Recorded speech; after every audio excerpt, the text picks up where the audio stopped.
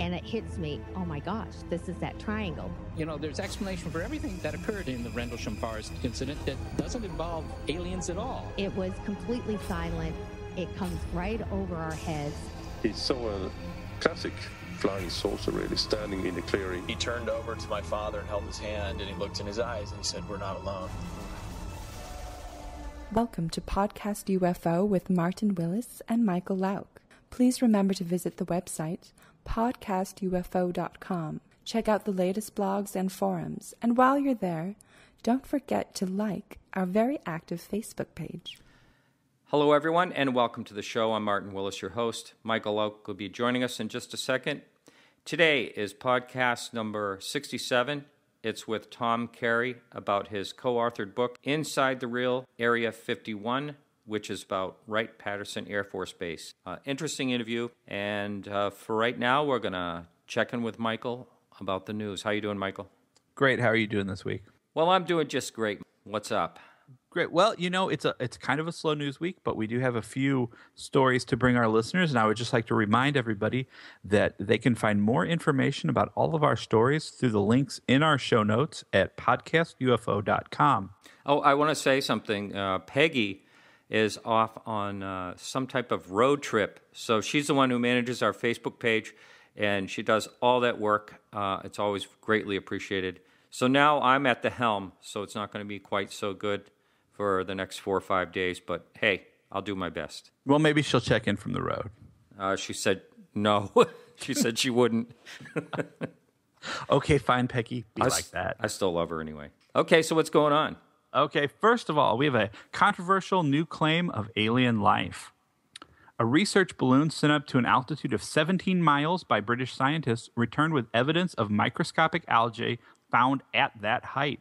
According to the research team behind the balloon, this algae must have originated elsewhere because it is too heavy to have been lifted to such a height by anything except for a volcanic eruption, and it has been years since a sufficiently forceful eruption has occurred. Other scientists are not convinced that the algae is from off-planet, though. Although it is an unexpected find at that altitude, nothing else in the sample so far suggests that it is extraterrestrial.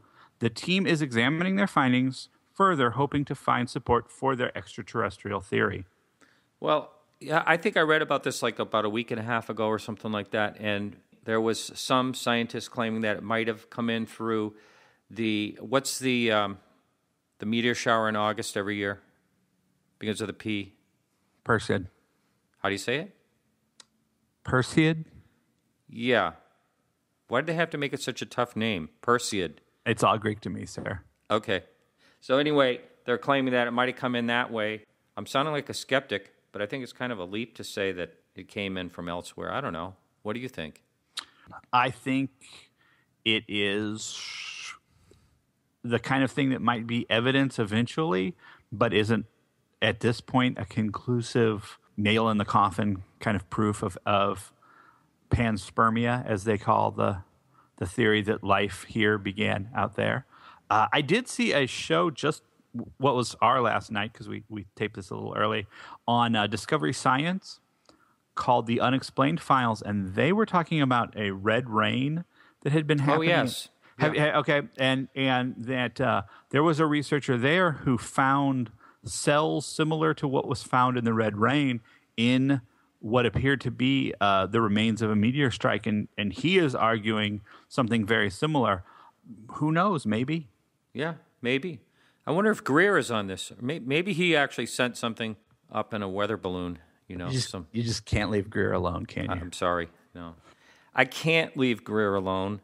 First of all, Peggy's going to come on sooner or later and talk about him locking all those people in during his conference. And didn't you know something about him charging admission to an invisible UFO for people to go inside of it? Was it you? I believe that was Peggy as well. Okay. I just offered to sell people photographs of invisible UFOs. Oh, yeah, that's right, yeah. Well, they can go to our website, which is podcastufo.com, look at the donation button, and donate as much as possible, and we'll make sure to get that to Michael for your picture of the invisible UFO. In fact, they can send me their pictures, and I'll circle the invisible UFOs in them and send them back. You could channel them? Sure. Yeah, okay. Sure. Sounds good. All right. The next ion drive, or the NASA Evolutionary Xenon Thruster, has set an endurance record after continuously running for over 48,000 hours, or 5.5 years. During this time, the engine has consumed less than 2,000 pounds of fuel compared to the 22,000 pounds that a conventional rocket would have needed to create the same amount of thrust. Ion drives operate by pushing a stream of ions, or charged particles, to create thrust. Now, this allows them to use a very low amount of fuel and run for a very long time, but they are extremely slow to accelerate. Nonetheless, they are becoming a viable option for deep space missions.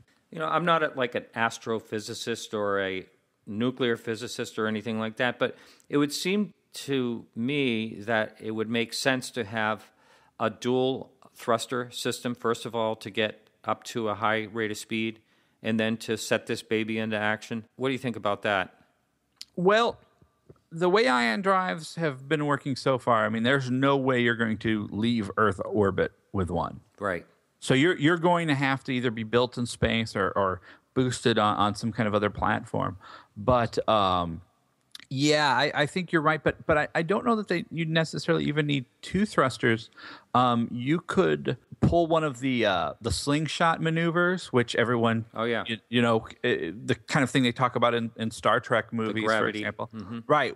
To get yourself going, and then supplement it from there with the ion drive, which is just incredibly consistent and but very slow. But even a tiny acceleration over a great amount of time, when it's consistent, can build to quite impressive speeds. So I think this is a real option for the future. Yeah, I think it's great. It's only 10% or less than 10% of the fuel needed. Yeah, and I think if anybody wants to learn more about the kind of theories behind this, it's something Stanton Friedman talks about quite a bit in his lectures.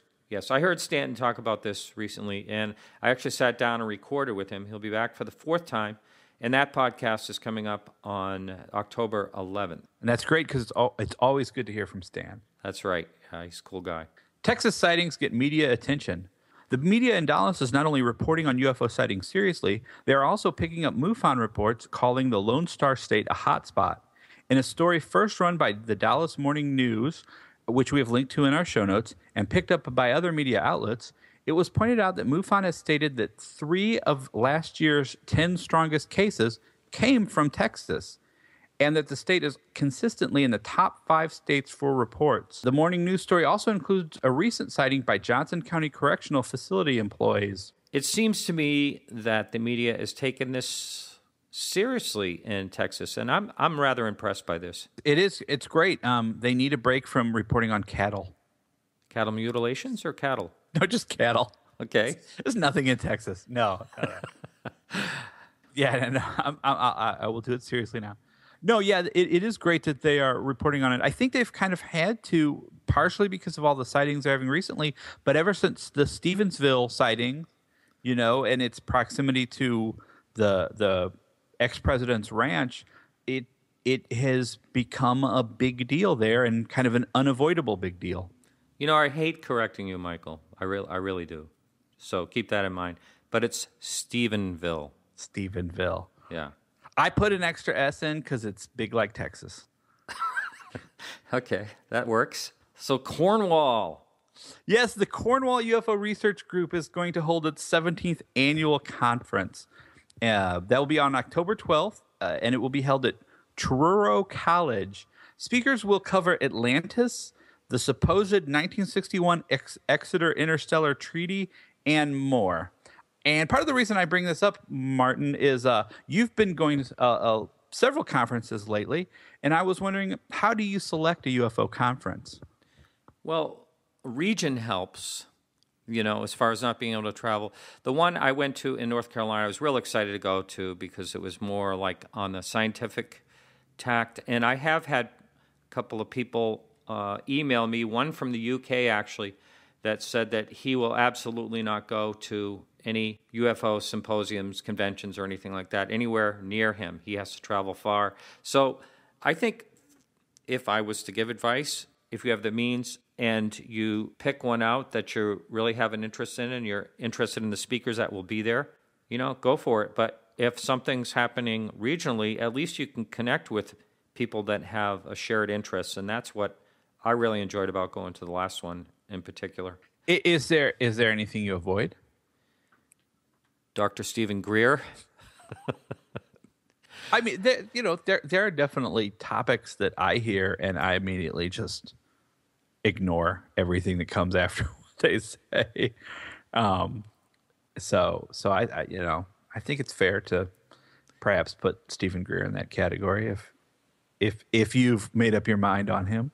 Well, not to give too much of a spoiler here, but in the interview coming up with Tom Carey, we talk a bit about Bob Lazar, and Tom basically says that Bob Lazar would not hold up in a court of law because once you tell one lie, your credibility is gone. And for some reason, that kind of makes me think of Dr. Stephen Greer. And every time I pick on Greer, we lose listeners. So I apologize if I'm offending anyone out there a little bit. Well, you have to stay true to your own beliefs and theories, and apologize. I'll apologize to anybody who are Stephen Greer fans out there, but we've seen some things that make us question him, and perhaps we shouldn't pick on him so much. But there are other topics like, for instance, I've never heard of the 1961 Exeter Interstellar Treaty. Have you? Yeah, at first when you read that, I was thinking Incident Exeter, which we actually have someone coming up talking about that topic on our podcast. But no, we're talking about England. Is it fair to kind of block out certain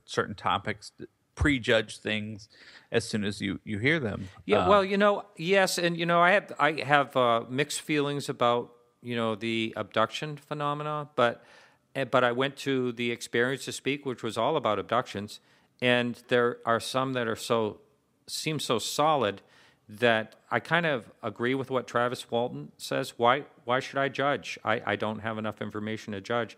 So I'm open-minded, and I went to that, and it was absolutely great. So I think, again, if something's happening regionally and you haven't gone to that particular conference yet, go check it out. Why not? Even if it's something you disagree with, you're bound to hear something that you agree with and also meet people that you connect with. I think that's hard to argue with, for sure. Any conferences out your way at all, Michael?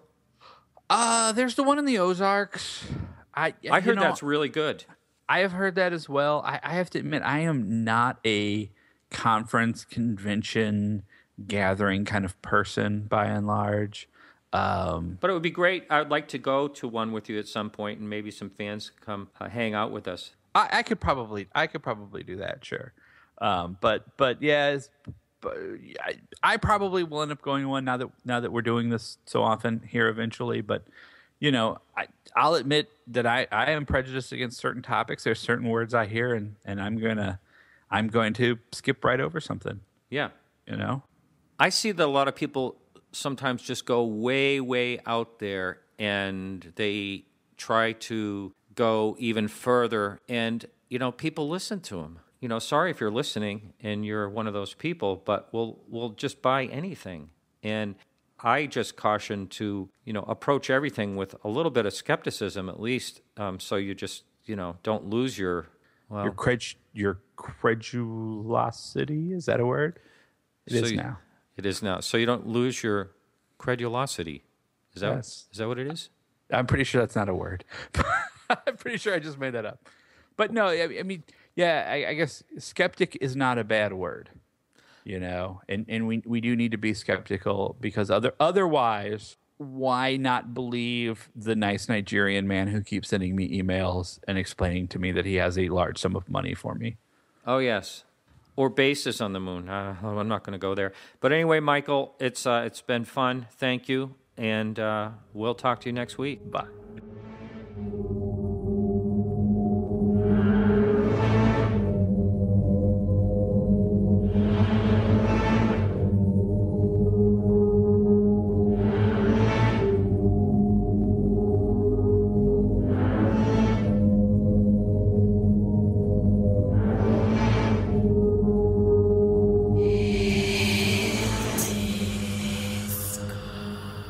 I'm with Tom Carey. How you doing, Tom? What do you say? I'm glad to be with you, Martin. Yes, now I've had Don Schmidt on in the past, and we're going to talk about your new book that you did with Don Schmidt, Inside the Real Area 51. I want to talk quickly about this recent disclosure the government did of actually admitting there was an Area 51. That's a very interesting happening, Martin, because, the Area 51 in Nevada, near the Nellis test range, has been in existence since 1955. It was created, it was established to test spy planes that were under development in the mid-50s. The most famous one, of course, being the U-2, then the A-12 Oxcart, which spun off to the SR-71 Blackbird. High altitude. These are high altitude spy planes. This is before the age of satellites, and they were built to overfly the Soviet Union, the old Soviet Union. And one of them was shot down in May of 1960, and there was a big international incident over it. So the Area 51 that we know and love became an issue when a fellow by the name of Robert Lazar in the late 1980s came out and said that he worked there because no one really heard 51 when these spy planes, nobody thought of Area 51. It was only when the UFO connection, the possible UFO connection, foreign technology and foreign life forms, the notion that they were being stored possibly at Area 51, did it become a household name. So, but the government, our government, it was initially established by the CIA because they ran the spy plane program.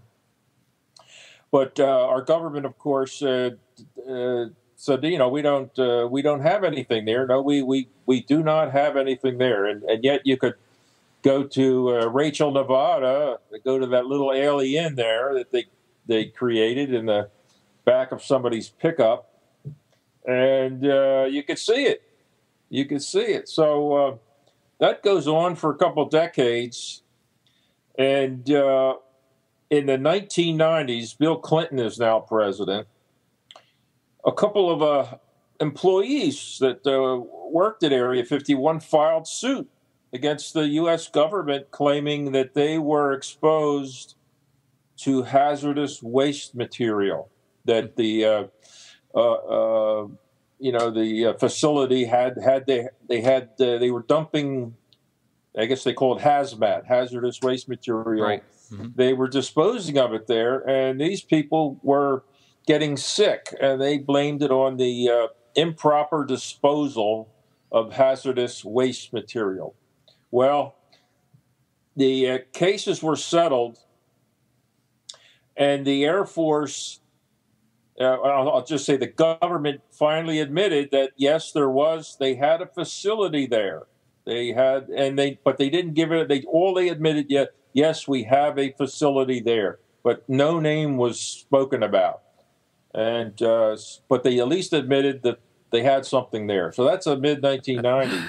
Yeah. Well, here we are in 2013, and God knows, I don't know why they finally admitted. The CIA came out, I guess it was in late July, early August, and said, well, yes, we do have a facility. There was a facility. It was later taken over by the Air Force when they created the stealth B-2 bomber and the stealth F-117 fighter, and perhaps something called the Aurora, which is like a mythological high-altitude Mach 4 aircraft that some people claim is being tested there.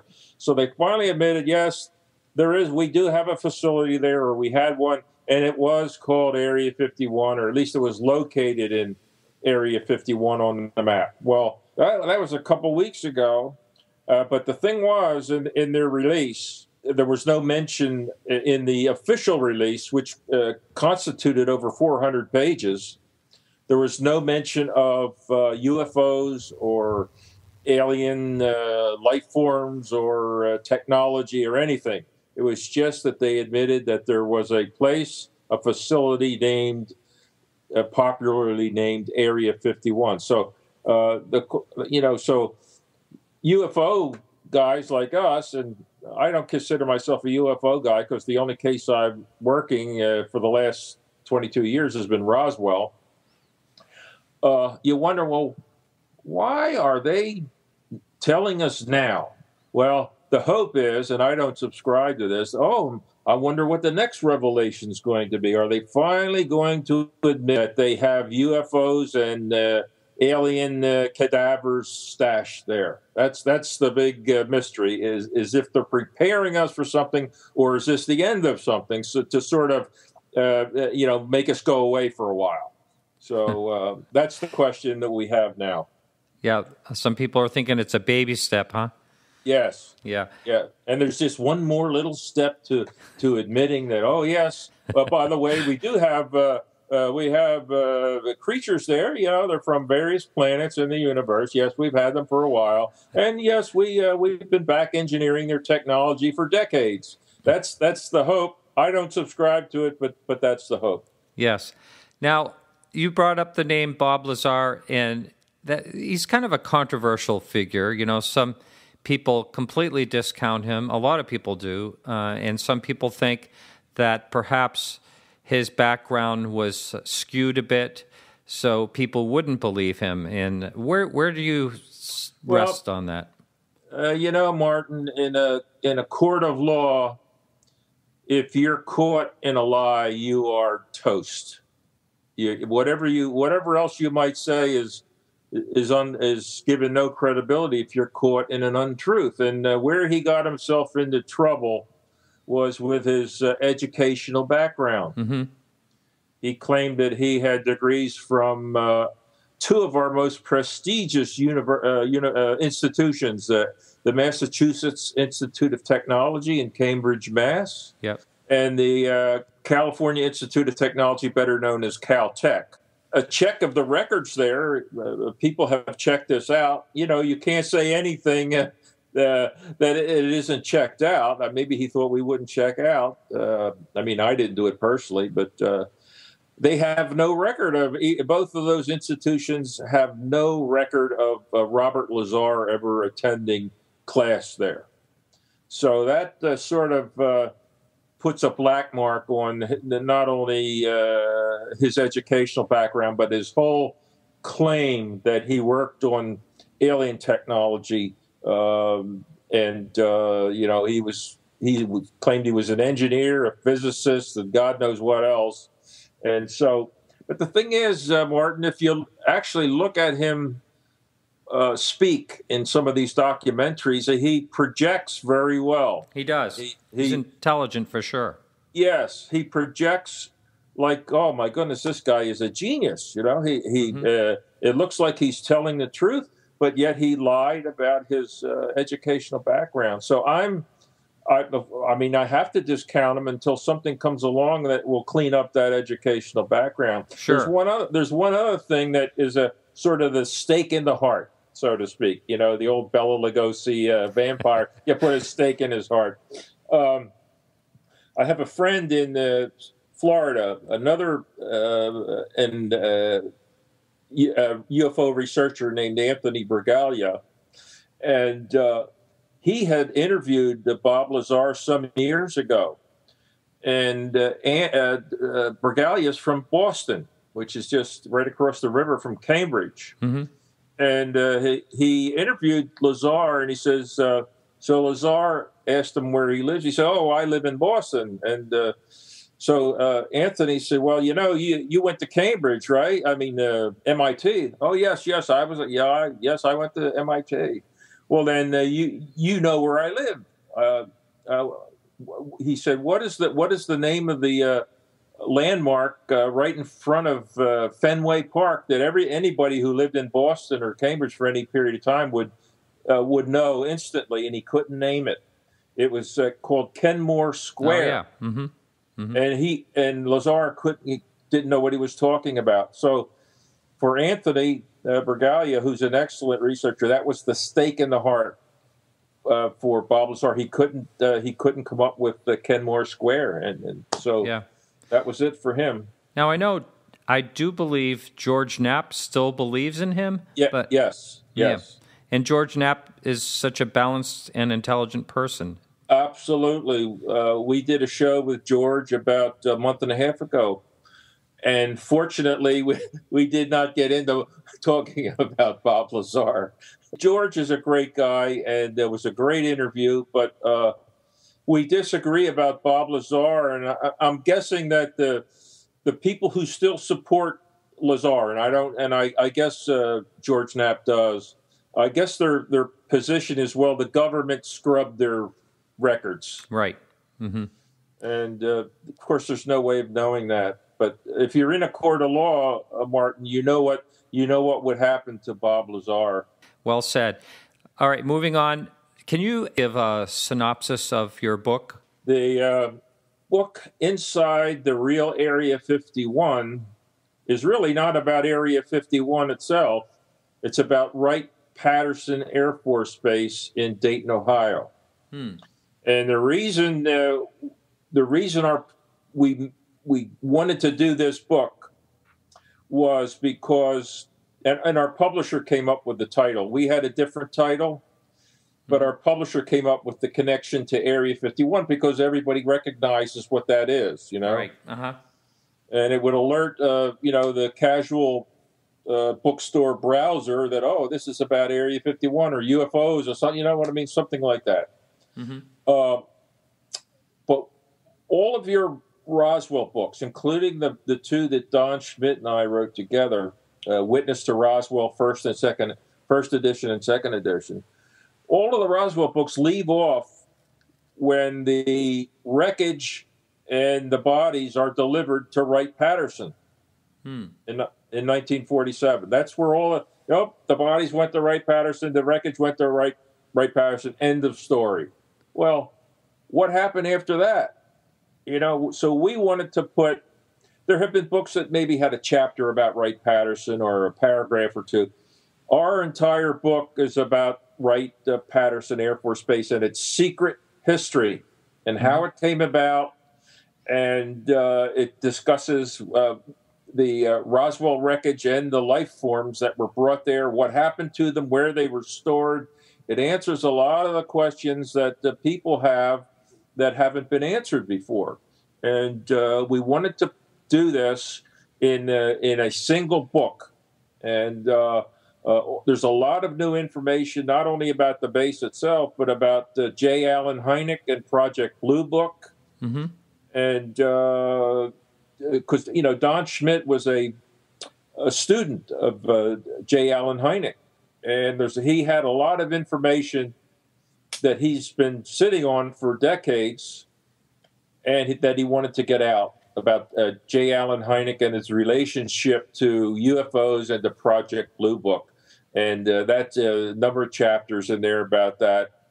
And so the feedback we've gotten so far, Martin, has been it's been just as good as that our two Roswell books, Witness to Roswell. Wow, that's great. Yeah, it does seem like a place that always does come up. And what kind of things did you uncover? Well, the first one, let me ask you, you've heard of Wright-Patterson, right? Oh, yeah. What's the first question you have about it? Oh, well, it's the place where the Roswell crash was supposed to be brought to. I mean, the wreckage. What specific location there? Hangar 18. Bingo. That's the first question everybody has. Where's Hangar 18? Is that where the aliens are stored? Well, we answer that question in our book. It was, because when we started the book, I didn't have an answer for that. I knew that the term was out there, Hangar 18.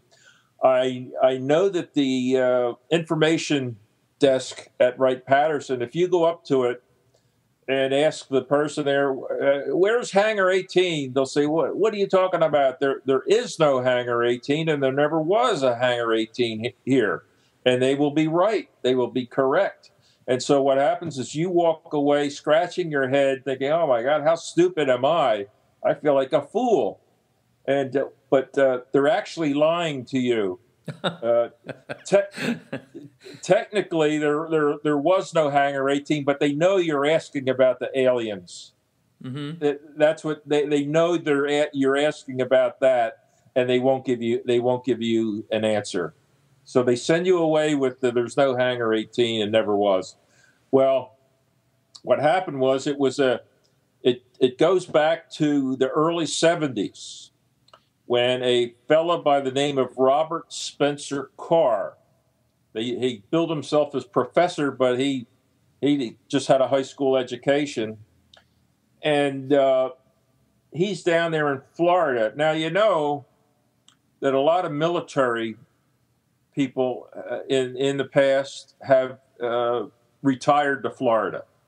Mm-hmm. You know, so what happened was he would give lectures about UFOs. He had a little lecture circuit down there in Florida about UFOs. And what happens, and I know this for a fact, if you give a lecture, people come up to you afterwards and say, well, I had this sighting, or I know something about this, blah, blah, blah, blah, blah. Mm-hmm.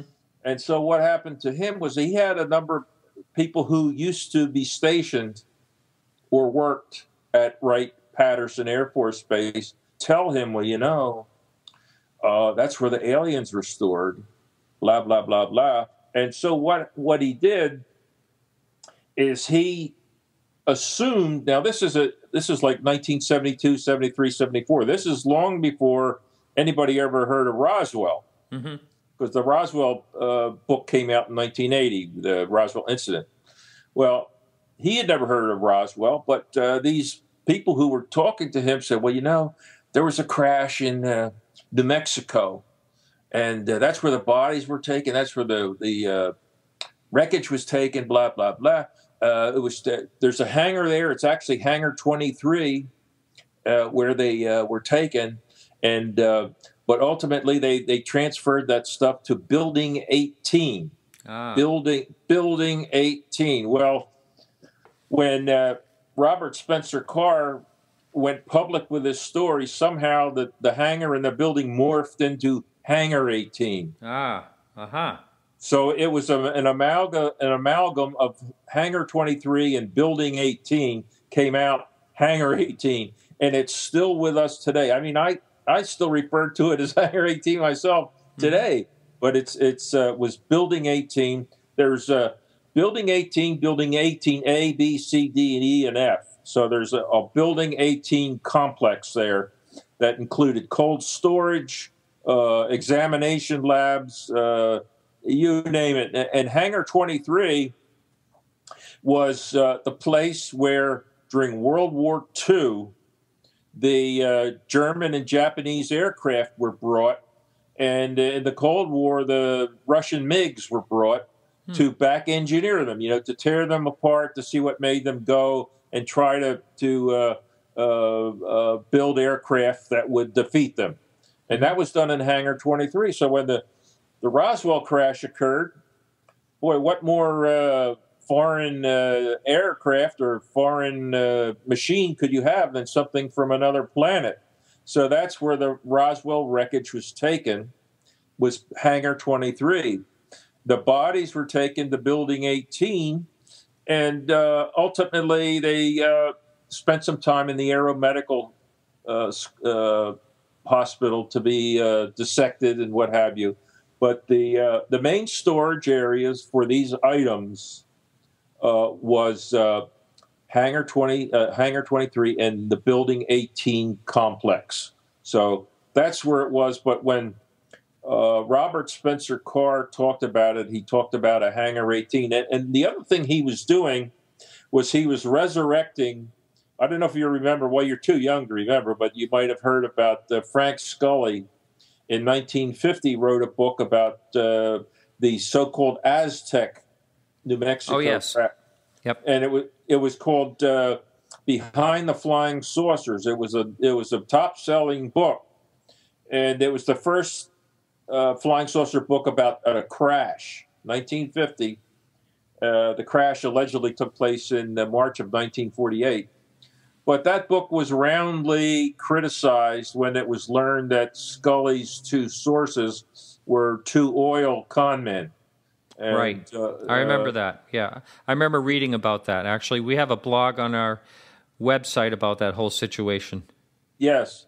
And the case has been reopened by a fellow by the name of Scott Ramsey 2 years ago, and he's got a book out on. He reopened the case, and so that's a give a little plug for Scott. But back when Robert Spencer Carr was talking about this, he was talking about the Aztec case and the bodies allegedly going to Wright-Patterson, and unfortunately for him, they analyzed his data and they debunked the case once again, this for the second time. Really? And yes, and they debunked Robert Spencer Carr along with the case. So that was that. But the term got out. Hangar 18 was out there, and they made a movie in 1980. Right. Same year as the Roswell incident book came out, called Hangar 18, starring the man from U.N.C.L.E., Robert Vaughn, and Darren McGavin, the fellow that was in that Christmas movie, and those were the two stars of Hangar 18. I actually like that movie. Now, does Kecksburg ever come up as being transported there? Yeah. The Bell or whatever I think Stan Gordon, he's the lead investigator on the 1965 Kecksburg, Pennsylvania alleged crash, that the material was taken to Wright-Patterson. And there's another story of the Fort Dix case. I don't know if you've ever talked about the Fort Dix case. In 1978, there was in Fort Dix, New Jersey, right next to McGuire Air Force Base. It's a joint base. And there was a report of UFOs over the base. And radar, the radar had them coming down somewhere near the base. And lo and behold, an alien turns up, walking, trying to get over the fence from McGuire to. Yes.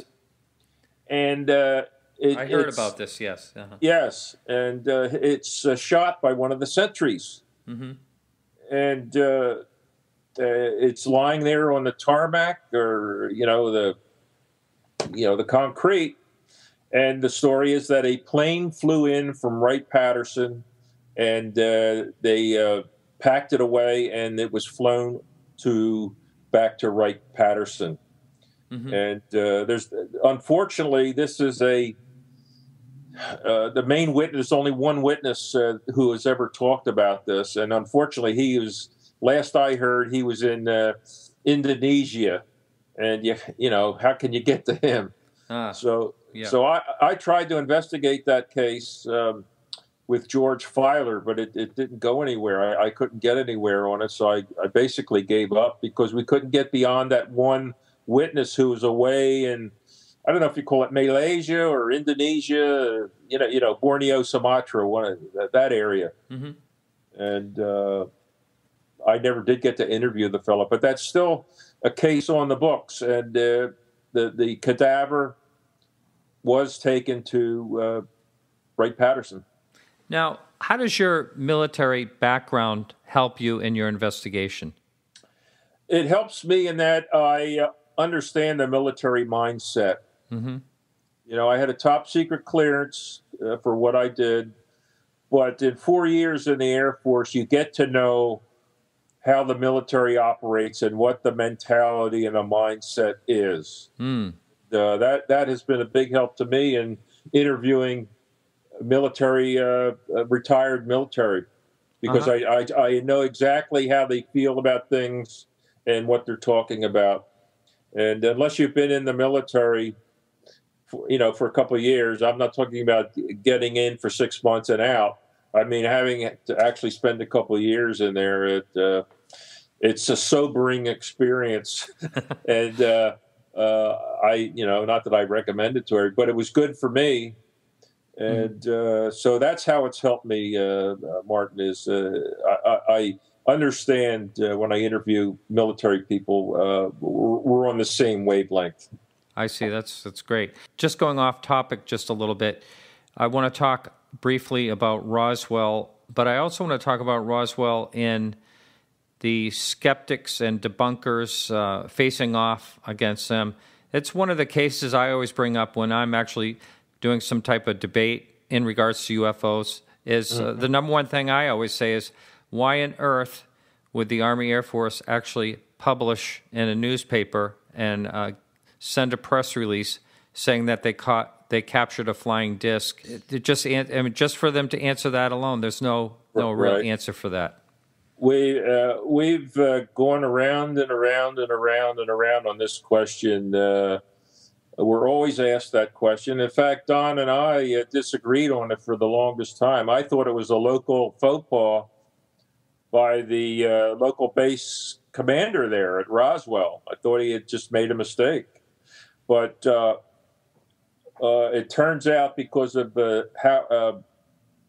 Walter Haut's sealed statement, that it was all orchestrated from Washington. The reason they had to put out, because why would you, if you want to cover something up, why would you call attention to it that was my point. Well, the reason they put out the first press release that they had captured a flying saucer was because the story was already out amongst the citizens in Roswell, going all the way up to Corona.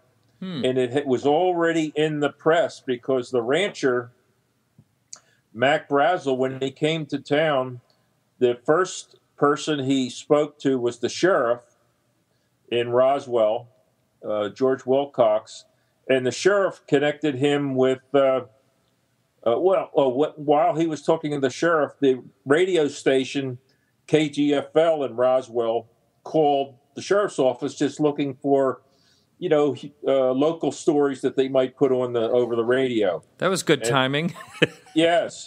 He happened. His name was Frank Joyce, was the announcer, and he was spinning records and talking about local stories, and how the cost of cattle feed and that sort of stuff. And he called as a regular course. He would call the sheriff. Does anything going on there? And actually, they did have a good story. The country singer Lefty Frizzell was in jail there at the time. So he connected Frank Joyce with Mac Brazel, the rancher who brought all this stuff into town. So the story was out. If it wasn't out, they wouldn't have had to put out a press release. So they decided, we got to do something here because this story's already in the press. So we got to make everybody feel stupid about this. So they put out the story. They set up a straw man that they had captured a flying saucer, and they were right about that. Although they didn't capture it, they recovered it. But so that story went out. Well, within hours, they changed it to the weather balloon story. General Roger Ramey in Fort Worth, who the 8th Air Force was the next unit up from the 509th Bomb Group in Roswell. He held a press conference saying that the fellas over in Roswell made a mistake, folks. It wasn't a flying saucer, an interplanetary ship that they found. It was a weather balloon. Now, I don't know about you, but I don't want people who can't tell the difference between a UFO or an interplanetary spaceship and a radar target, a little flimsy tinfoil radar target and a rubber weather balloon. I don't want them to be the group that has their finger on the atomic trigger. Exactly. because they were the only group in the world that had the atomic bomb, and that was their sole purpose of existence, was to, in time of war, to drop the atomic bomb on the other, most probably the Soviet Union. I don't want them with their finger on the trigger if they can't tell the difference between a rubber weather balloon and something from another planet. But that's what they did. They put that story out, and then they took it away with the weather balloon story, and everybody went home feeling stupid. And the press dropped the story right there. That was their main thing, was to kill it in the press, which they did. But the other thing was, and you could control it in the military, because you would say, well, oh, you want to talk about that? You want to talk about that flying saucer? How would you like to read about it in Leavenworth? That's what they did. They threatened the people with Leavenworth if they continued to talk about it on the base.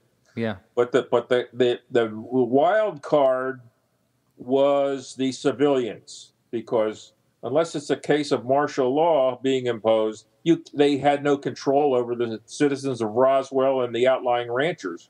So what they did is they enlisted the sheriff to deliver death threats in Roswell to the people who had actually seen the wreckage, and especially those who had seen the bodies, the little bodies. The Sheriff Wilcox delivered the death threat. We're going to not only kill you, we're going to kill your children if you ever talk about this. Now, to me, that's a violation of your civil rights, but that's what they did. And just to make sure, a couple weeks later, they brought in this guy from Wright-Patterson named Hunter Penn to reinforce that threat. And this guy was a nut job. It was like in time of war, break the glass only in time of war, and unleash Hunter Penn on somebody. So he traveled around to the local ranchers with the death threat again. If the ranchers ever talked, and if the civilians ever talked. So that's how they did it, is they set up a straw man only because the story was out. If it wasn't for that, they wouldn't have had these series of newspaper stories about it. And the thing was, Martin, the newspaper accounts never mentioned aliens or flying saucers or anything extraterrestrial. They referred to the flying saucer as an instrument. Now, to me, that sounds like a little gadget, like a little gadget. They never referred to anything that was off planet. So, Wow. So that's how they dealt with it, and it worked for 30 years. I never heard that side of it. That's really fascinating to me. One more Roswell question is, last time I had Don Schmidt on was quite a while ago, and he was chasing some supposed evidence at the time, and he was real busy. Did anything come out of that? We're still chasing. Really? The same? We're still, as we speak, we're still chasing, to use Don's term. Wow. I am, that's all I can tell you. It'll be interesting to see what happens through that. It will be. Yeah. All right, getting back to Wright-Patterson, are there people that are ex-military, retired military, that are actually talking about things that they've seen there? Well, you have to understand that if you're 20 years old in 1947, you're very old today. So there aren't many left that are what we would call first-hand witnesses to anything. Very few left. And so we get most of our stories that originate in 1947 from family members. But we do get stories of people who worked at Wright-Patterson, and we have several of from family members of people who actually helped construct the underground hangars that go down as far as 10 levels. Really? Under the ground, under Building 18 and Hangar 23. Building 18 and Hangar 23 were connected underground, so you could go back and forth.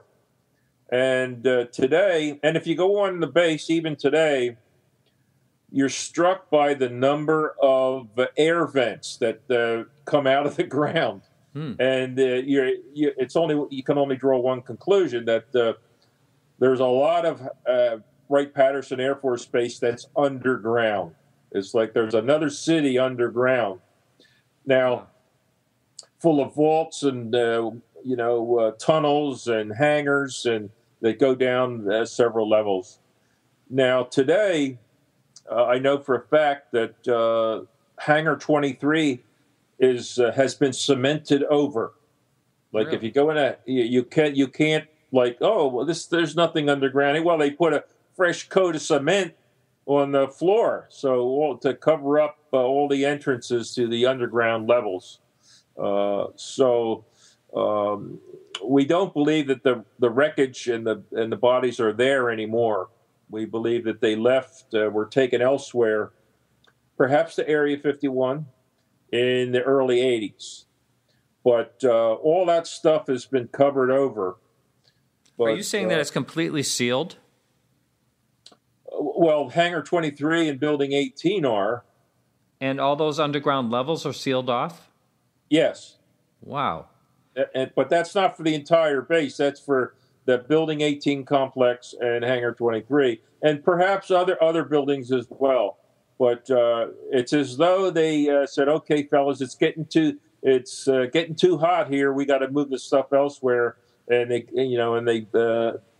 like when you're on the dusty trail and you want to cover your tracks, you take something to sweep your tracks, Mm-hmm. And we think that's what they did.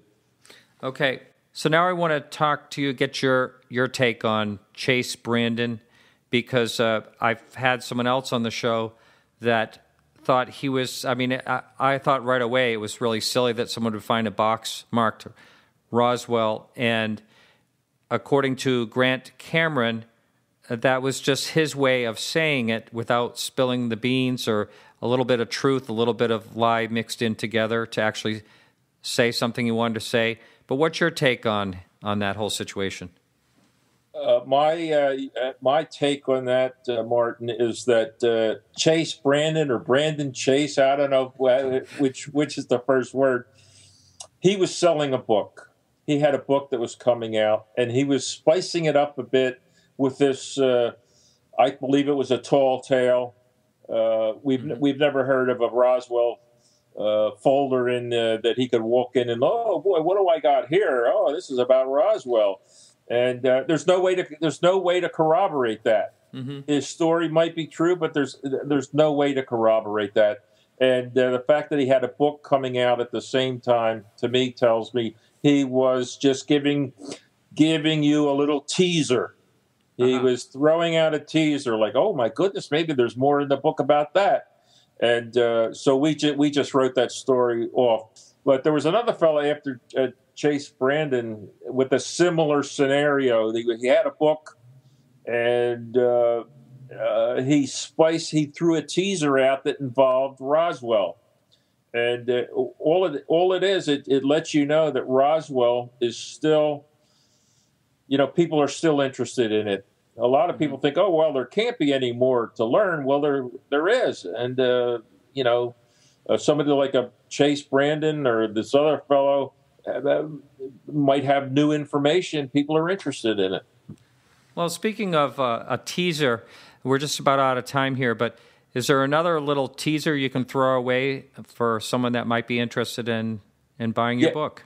Yes. We have a chapter in the book called The Jawbone That Spoke Martian. It's about a strange jawbone that originated at Wright-Patterson that came into our knowledge. And it's a very interesting story about this jawbone that it's been I have a background in physical anthropology myself. And I at first thought it was a prosimian, like a lemur, the ring-tailed lemurs that you see at the zoo. Right. I thought it might be something like that, but having seen it in real time, at least the plaster cast of it, it's too large for for it to be a prosimian or a lemur. And other physical anthropologists that have looked at it have stated that it's no known primate. They know of no primate or earthly animal with that jawbone. So we have a chapter on the jawbone that spoke Martian, and you might find that interesting. Great. So why don't you throw out your website? Our website is www.roswellinvestigator. It's all one word, www.roswellinvestigator.com. Very and good. Our book, Inside the Real Area 51, The Secret History of Wright-Patterson, can be purchased at your friendly Barnes & Noble store, if they're still friendly. And also on Amazon, you can get it in hardback, in a regular paperback. You can get it on Kindle, you can get it on ebook, you can get it on whatever electronic version you want, they have it. All right, well, thank you so much, Tom. It's been a real pleasure. The pleasure was mine. Thank you for listening to our show, and please remember to check out our website, podcastufo.com, for the latest blogs and forums. We never like talking about money, but we rely on your support. On our sidebar, we have a subscription button where you can help us out for under the cost of a couple of cups of coffee a month. If you cannot help us out, we still appreciate every single listener. Thank you, and remember, keep your eyes to the sky.